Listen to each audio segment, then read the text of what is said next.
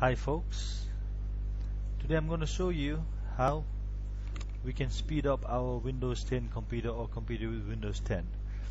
Now the very first thing, actually there's about 5 things that we could do to make your computer with Windows 10 a little faster. Now the very first thing we're going to try is the Registry Hack. Let me go straight to the task. Now the very first thing you want to do is hit the Windows key plus R button. So Windows key is generally it's located at the bottom left hand side of the keyboard. So press and hold the Windows key and hit the R button. Now here type in the word Regedit. So let me go back. Regedit, R-E-G-E-D-I-T, and hit the enter button. Now you would actually get this screen. So here what I want you to do is go to H key local machine. So let me click on the HP local machine. There's a small arrow on the left hand side. Click on that arrow, it'll expand it for you. Now find an icon or a menu called System. So let me go and find a menu called System. There we go. Generally it's not expanded, but I want you to click on it and expand it. So now find a menu called CurrentControlSet. Now if I come further down,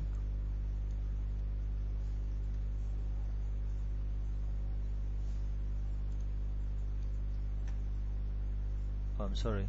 So if we hit, we've actually selected the CurrentControlSet. There, let's expand this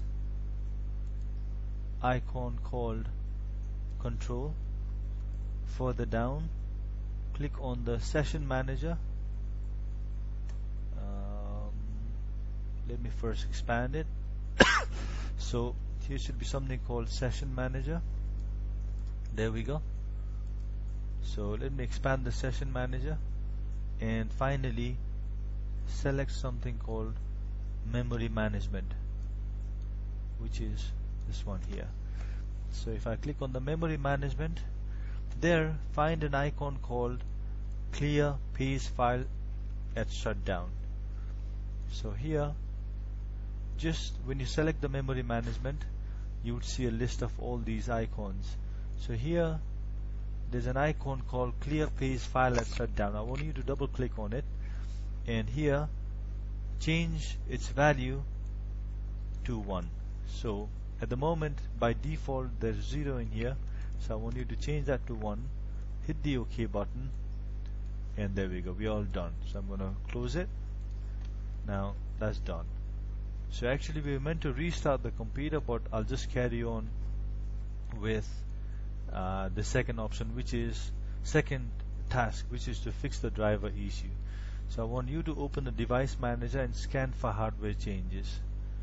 So here on the search button, click on device manager, type device manager, you would see this screen. Double click on it and you'd see this screen. Now I want you to select right at the top, and there's an icon called Scan for Hardware Changes. So I want you to click on this.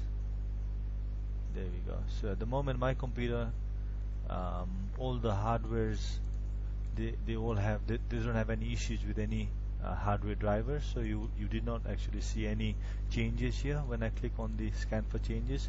Generally, if there is any issues with any of your hardware drivers, it would basically just download the recent updates and it'll update it for you. So that's done for me. So I'm going to do the fourth option, which is to disable startup programs. Now I want you to hit the Windows key and R button. So Windows key and R, msconfig.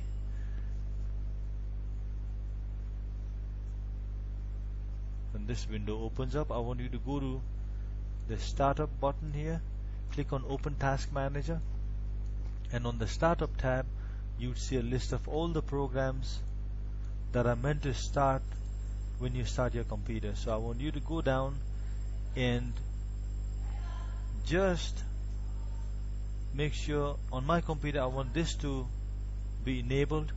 I want Google Drive to be enabled at the startup. I'm going to leave Viber as enabled, Dropbox enabled too, Slack enabled, but I don't want these programs to be enabled when I start my computer. So I want you to right click. At the moment I've already disabled it, so by default you would see all the unwanted programs enabled, but I want you to go down and disable all the programs that you don't want when your computer starts. You can always open these softwares once the computer is switched on. So this saves a lot of memory and the CPU usage. So once done, I'm going to close this, hit the OK button, and that's done. So I've done the first part, I've done the second part, I've ignored the third. Now I've done the fourth. Now the very last task is to defragment your hard drive. So for this I want you to hit the Windows key and R button one more time. So this opens up. Now I want you to type the word DFRGUI